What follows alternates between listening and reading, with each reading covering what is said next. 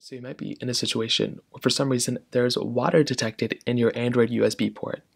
So what does this mean?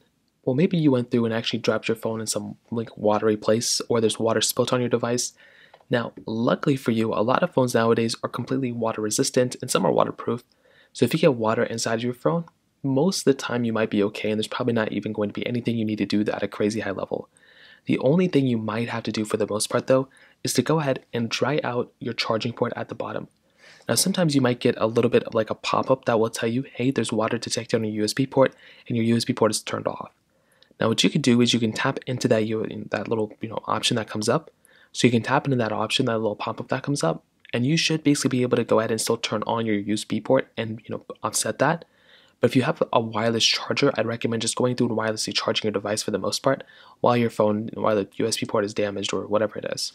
Now, what you want to do before you even plug anything in or do anything crazy is you want to go and try your best to dry out that charging port.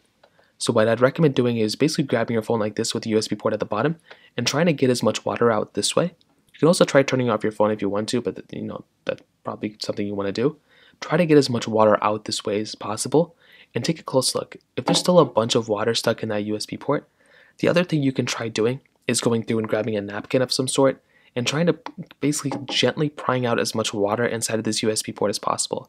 It can take a little bit of time, but that's another thing you can try doing as well. Now, if that's not working, you may also just want to keep your particular Android phone in pretty much like in a warm condition actually.